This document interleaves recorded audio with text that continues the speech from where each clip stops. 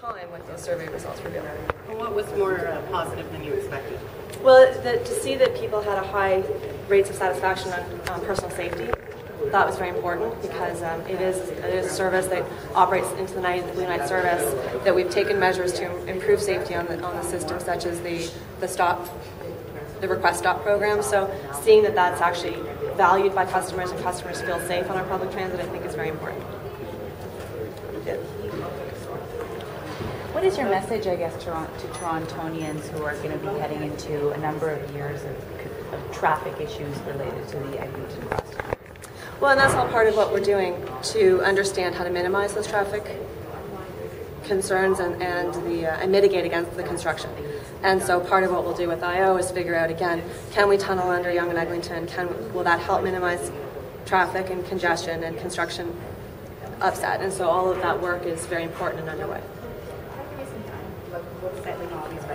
Brad knows this, is that what Sam just explained to us is that everywhere there's a station, they've got to cut and cover. So that there's no way they won't be cutting and covering near Eglinton.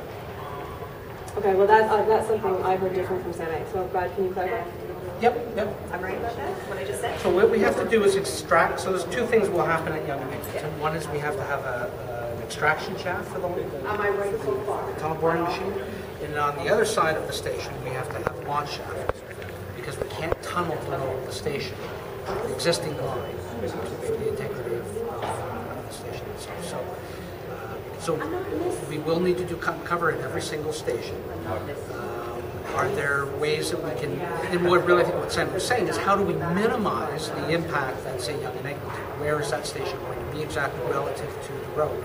We've got a bus terminal there that's been sitting empty. There will be a staging ground potentially for a launch shaft. So, can we minimize construction at the corner of Yonge and Eglinton with respect to cut and cover? There's going to be construction at the corner of Yonge and Eglinton. What will you do to minimize construction?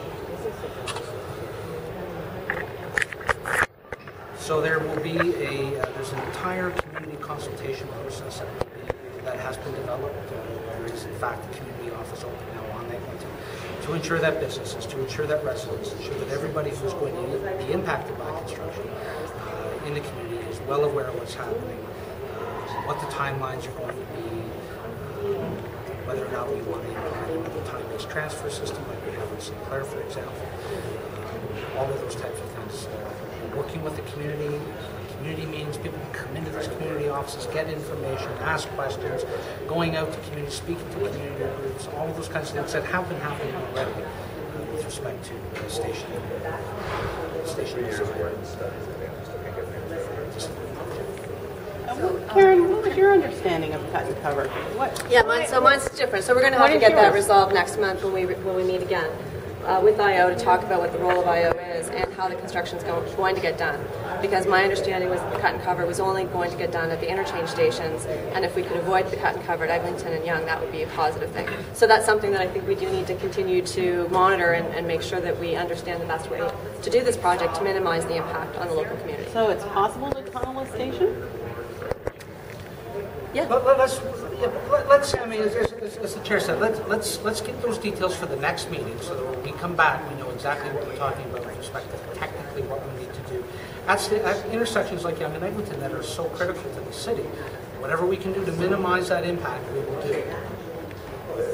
Along Eglinton itself, you can look So at yeah, it is possible.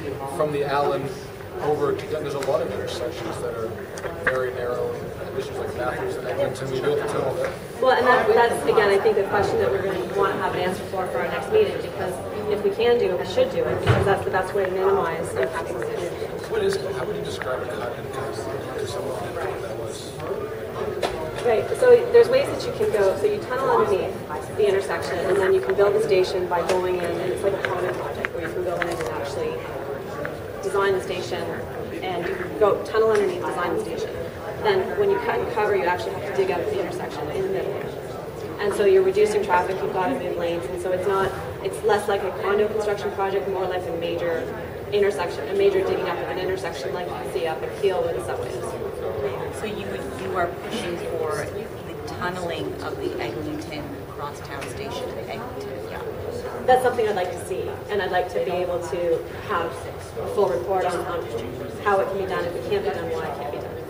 So I thought I heard, I may have missed that you were thinking of moving a motion to that effect. Did you decide to hold on until next month on that? No. I just wanted to ask Sammy about it and make sure that I understood how we were going to approach that construction, and that if we can actually tunnel it and then build the stations in a different way that minimizes confusion and congestion on the streets, then that's the way we should do it. So you're saying you do that. He's saying you can't. It's not possible. You have to cut and cover every station. So I'm saying for the next meeting, we want to have answers to that and understand why. If a cut and cover is in fact the way that it has to get done, we just need to have good answers as to why.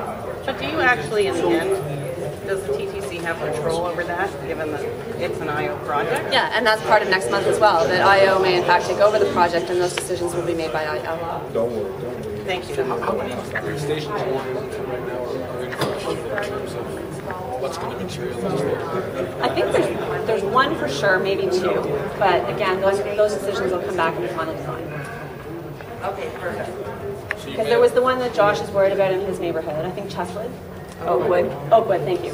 That's Oakwood. Yeah. Okay, thanks. Bye. Thank you. Anything else?